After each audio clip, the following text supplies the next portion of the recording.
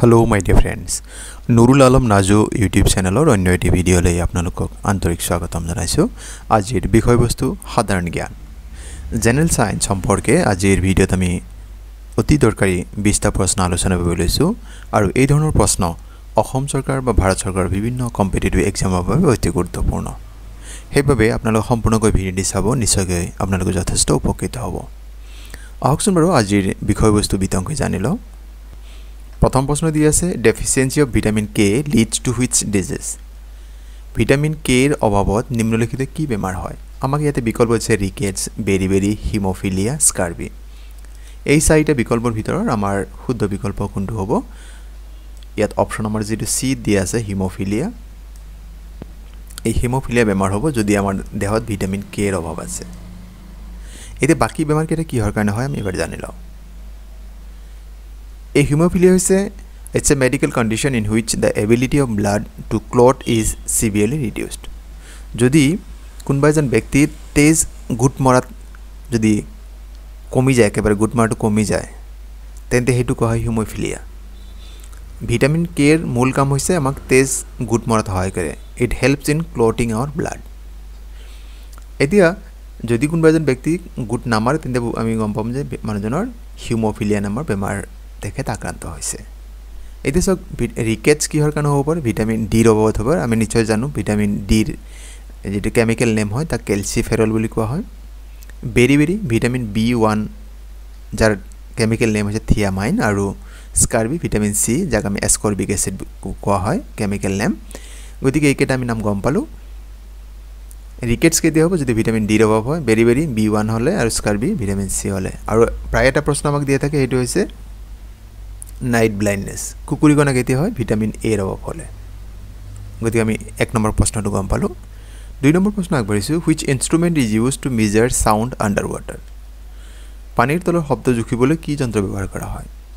আমাক বিকল্প আছে হাইড্ৰোফোন বেৰোমিটাৰ হাইগ্ৰোমিটাৰ আৰু স্পিডোমিটাৰ ইয়াৰ শুদ্ধ বিকল্প হ'ব হাইড্ৰোফোন আমি এটা মনত ৰাখিলে ভাল যে এটা কি দিয়ে হয় হাইড্ৰো যত আছে তাত মানে পানীৰ লগত জড়িত হাইড্ৰো শব্দটো এইখিনি হাইড্ৰো গতিকে আমাৰ অপচন ইয়াতে এই শুদ্ধ উত্তৰ হ'ব বাকি কেটানো কি কাম আছে আমি জানিলো barometer it মেজাৰ্স air প্ৰেসাৰ in a সাৰ্টেন environment বায়ুৰ চাপ জুখিবৰ কাৰণে কি ব্যৱহাৰ কৰা barometer হাইগ্ৰোমিটাৰ it's measure the humidity and amount of water vapour in the air পানীত জলীয় বাষ্পৰ পৰিমাণ কিমান আছে হিউমিডিটি কিমান আৰ্দ্ৰতা কিমান হেখিনি জুখিবৰ কাৰণে কি কৰা হয় হাইগ্ৰোমিটাৰ স্পিডোমিটাৰ কোনো এটা বস্তুৰ মানে গৈ থাকোতা স্পিড কিমান current speed of an object যেনেকে ক্রিকেট বল আমি যেনেকে বলটো যোৱাৰ লগে লগে গম পাও কিমান স্পিডত গৈছে বা টেনিস বল এটা কিমান পার কিলোমিটার পার আওয়ার বা মাইলস পার আওয়ার এই হিসাবে এই স্পিডোমিটাৰত জুখা হয় গতিকে আমি এইখিনি দুই নম্বৰ প্ৰশ্নটো গম পালো তিন নম্বৰ প্ৰশ্ন physical basis of life is দৈহিক গঠনৰ একক কি হয় বিকল্প আছে সাইটোপ্লাজম প্ৰোটোপ্লাস্ট এইটো প্ৰোটোপ্লাস্ট হ'ব লাগিছিল অপচন সি টু অসমীয়াখিনি প্ৰোটোপ্লাস্ট হ'ব লাগিছিল আৰু অপচন ডি দিয়া আছে আমাৰ কোষ বা সেল আৰু ইয়াৰ শুদ্ধ উত্তৰ অপচন ডি কোষ মানে জীৱৰ দৈহিক গঠনৰ একক হৈছে কোষ অপচন ডি শুদ্ধ উত্তৰ হয় পৰৱৰ্তী প্ৰশ্ন which of the following is the most electronegative element in the periodic table পৰ্যায়বিদ্যুৎ তালিকাৰ আটাইতকৈ বেছি বিদ্যুৎ ঋণাত্মক মৌলটোৰ নাম কি হয় আমাক ইয়াতে বিকল্প হিচাপে দিয়া আছে ক্লোৰিন ফ্লোৰিন ব্ৰোমিন আৰু ক্যালসিয়াম আৰু এই বিকল্পসমূহৰ শুদ্ধ বিকল্প হ'ব ফ্লোৰিন অপশন আমাৰ কাৰণে যেটো বি দি আছে আৰু ফ্লোৰিনৰ কেমিক্যাল যেটো সিম্বল হয় এটো হৈছে F chemical symbol of fluorine F আৰু ইয়াৰ এটমিক নাম্বাৰ 9 আৰু ইয়াৰ ইলেক্ট্ৰোনেগেটিভিটি হৈছে 3.98 পৰৱৰ্তী প্ৰশ্ন আগবাঢ়িছো what is the scientific name of mango আমৰ বৈজ্ঞানিক নাম কি হয় ইয়াত আমাক বিকল্প দি আছে সোলানাম টিউবাৰোসাম মালুস পমিলা Camellia sinensis আৰু Mangifera indica আৰু এই বিকল্পসমূহৰ শুদ্ধ বিকল্প হৈছে আমাৰ অপচন ডি যেটো দিয়া আছে Mangifera indica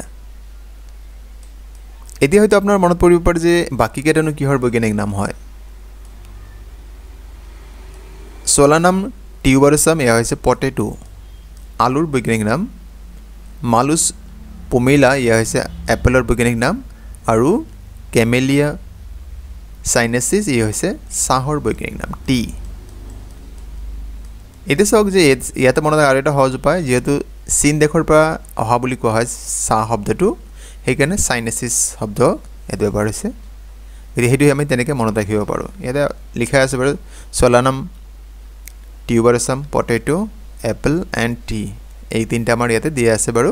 তিনটাৰ বৈজ্ঞানিক নাম পৰৱৰ্তী প্ৰশ্ন আগবঢ়াইছো question number 6 what is the chemical symbol of চক পেন্সিল আমি চক পেন্সিল ব্যৱহাৰ কৰা হয় তাৰ ৰাসায়নিক সংকেত কি হ'ব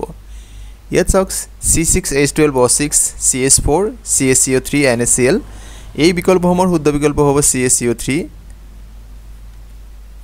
চক is made up of calcium carbonate গতিকে আমাৰ অপচন সি যেটো আছে এত শুদ্ধ উত্তৰ হয় it is the same compound which makes up the marble আৰু চক পেন্সিলৰ কম্পোনেন্ট একে হয় calcium carbonate's molecular formula is CaCO3 এতিয়া হয়তো আপোনাৰ মনত পৰিব পাৰে যে C6H12O6 ই আছে গ্লুকোজৰ কেমিকেল সিম্বল হয় CH4 মিথেন আৰু NaCl হল সোডিয়াম ক্লোৰাইড আমি যে টেবল সল্ট বুলি কওঁ Question number 7 what is the pH value of blood মানুহৰ তেজৰ যেটো pH মান কিমান হ'ব হে প্ৰশ্ন 9.4 7.4 5.4 4.4 ইয়াৰ শুদ্ধ উত্তৰ হৈছে 7.4 আপুনি পৰীক্ষাত অন্য বেলেগ ধৰণে দিব পাৰে ইয়াত চাওক এটা ইনফৰমেশন আছে যে তেজ কি হয় blood is normally slightly basic মানে খাৰেকে বুজায় with a normal pH range of about 7.3 to 7.45 এইখিনিৰ ভিতৰত থাকে যদি আপোনাৰ কেতিয়াবা ৰেঞ্জ দিব পাৰে এইটো ডাইৰেক্ট মানটো নিদি আপোনাৰ এই 7.5 to 7.35 to 7.45 এইখিনি দিব পাৰে usually the body maintains the pH of blood close to 7.40 সেইকাৰণে আমি 7.4 বুলি লিখো এইটো নৰমালি এইখিনি হয় আমাৰ সেইভাবে 7.40 ধৰা হয় এনে আমাৰ ৰেঞ্জটো হৈছে 7.35 to 7.45 গতি আমি অপচনটো গম পালো যে তেজৰ যেটো pH ভ্যালু আমি গম পালো পৰৱৰ্তী question name the device used to measure human blood প্ৰেসাৰ মানুহৰ ৰক্তচাপ যেটো ব্লাড প্ৰেসাৰ বুলি কোৱা হয় এই ৰক্তচাপ জোখা যন্ত্ৰৰ নাম কি বিকল্প দি আছে স্পিগমোমেনোমিটাৰ বেৰোমিটাৰ হাইগ্ৰোমিটাৰ লেক্টোমিটাৰ এয়া হৈছে মানুহৰ যেটো ব্লাড প্ৰেসাৰ জোখা যন্ত্ৰ এতে সক আমাৰ শুদ্ধ উত্তৰটো হ'ব স্পিগমোমেনোমিটাৰ বেৰোমিটাৰ বায়ুৰ চাপ জোখা যন্ত্ৰ লেক্টোমিটাৰ গাখীৰৰ বিশুদ্ধ জোখা যন্ত্ৰ আপোনালোক ক'বচোন বাৰু হাইগ্ৰোমিটাৰ কিহৰ কাৰণে ব্যৱহাৰ কৰা হয় পৰৱৰ্তী প্ৰশ্ন which gland is known as the master gland কোনটো গ্ৰন্থিক মুখ্য গ্ৰন্থি বুলি জনা যায় মাস্টাৰ গ্ল্যান্ড বুলি কোৱা হ'ব বিকল্প দিছে adrenal gland pituitary gland hypothalamus and pineal gland ইয়াৰ শুদ্ধ বিকল্প হ'ব পিটুইটাৰি গ্ল্যান্ডক মাস্টাৰ গ্ল্যান্ড বুলি কোৱা হয় কাৰণটো হৈছে the pituitary gland secretes hormones which carry messages around the body via the bloodstream তেজৰ হৈতে কি কৰে যিমান মেসেজ আছে এখিনি পিটুইটাৰি গ্ল্যান্ডে সমগ্ৰ দেহতে বিয়পাই দিয়ে it কন্ট্ৰোলস several hormone glands in the body including thyroid এড্রিনাল ovaries and the testis so it's often described as the master gland হেইভাবে এক কি বুলি কোৱা হয় যেহেতু বাকি যিখিনি হৰমোনস আছে হৰমোনাল গ্ল্যান্ডস আছে এখিনি পিটুইটাৰি কন্ট্ৰোল কৰে হেইভাবে এক কি বুলি কোৱা হয় মাস্টাৰ গ্ল্যান্ড বুলি কোৱা Question number 10 the process of conversion of milk into curd is known as গাখীৰ দৈত পৰিণত হোৱা পদ্ধতি কি বুলি জানা যায় গাখীৰৰ পৰা দৈ আমি নিশ্চয় সকলোৱে জানো এই বিকল্প দিছে কনডেনসেশন যা ঘনীকৰণ কোৱা হয় পেস্টুৰাইজেশন পেস্টুৰীকৰণ ফাৰ্মেন্টেশন কিন্নন আৰু ইয়াতে নান অফ দিস এইটো আপুনি যদি ভাবি লয় এটা অপচনটো ভুল হৈছে নান অফ দিস হ'ব লাগিছিল ইয়াতে ওপৰ এটাও নহয় তেন্তে এই বিকল্পসমূহৰ শুদ্ধ বিকল্প হ'ব আমাৰ যেটো অপচন সি দি আছে সি কিন্নন বা ফাৰ্মেন্টেশন বুলি কোৱা হয় কি প্ৰশ্ন আছিল প্ৰসেস অফ কনভাৰ্সন আসলতে হ'ব লাগিছিল পৰিৱৰ্তন আমি যেটো কওঁ of milk into curd the process of conversion of milk into curd গাখীৰ দৈত পৰিণত পদ্ধতি কি বুলি কোৱা হয় কিন্নন বা ফাৰ্মেন্টেশন অপশন সি আমাৰ কাৰণে শুদ্ধ উত্তৰ Question number 11 which of the following is an inert gas নিম্নলিখিত কোনটো এটা নিষ্ক্ৰিয় গ্যাস হয় বিকল্প যে হাইড্ৰোজেন আৰ্গন নাইট্ৰোজেন অক্সিজেন ইয়াৰ বিকল্প হ'ব আর্গন ইনার্ট গ্যাস বা নিষ্ক্রিয় গ্যাসের মানে কি বোঝা আসলে an inert gas is a gas that doesn't undergo any chemical reaction in a given set of conditions এই নিষ্ক্রিয় গ্যাসখিনি বা ইনার্ট গ্যাসখিনি কেতিয়াও কি নহয় ৰাসায়নিক বিক্ৰিয়া সংঘটিত নহয় এইবিলাকৰ লগত কেতিয়াও নহয় সেইভাবে এইবিলাকক নিষ্ক্ৰিয় গ্যাস বুলি কোৱা হয় The group 18 elements are considered inert gases and these are helium, neon, argon, krypton, xenon and radon. গতি আমাক কি বিকল্প দি আছিল আমাক কৈছে যে কোনটো ইনার্ট গ্যাস হয় নিষ্ক্রিয় গ্যাস কোনটো হয় ইয়াত চাওক এই তালিকাৰ পৰা আমাক যিখিন দি আছিল আৰ্গন আছিল এইটো আৰ্গনৰ সিম্বল হৈছে AR গতি কোন কেটা হয় helium neon argon krypton xenon and radon এই কেটা হৈছে কি গ্যাস নিষ্ক্রিয় গ্যাস ইনার্ট গ্যাস হয় Question number 12 water has maximum density at পানিৰ ঘনত্ব আটাইতকৈ বেছি কেতিয়া হয় ইয়াত আমাক যিখিনি বিকল্প দি আছে তাৰ শুদ্ধ বিকল্প অপশন এ হ'ব 4 ডিগ্ৰী সেলসিয়াস 4 ডিগ্ৰী সেলসিয়াসত পানীৰ যেটো ঘনত্ব আটাইতকৈ বেছি হয় water has maximum density at 4 degree Celsius option A আমাৰ কাৰণে শুদ্ধ উত্তৰ BCG vaccine is used for the prevention of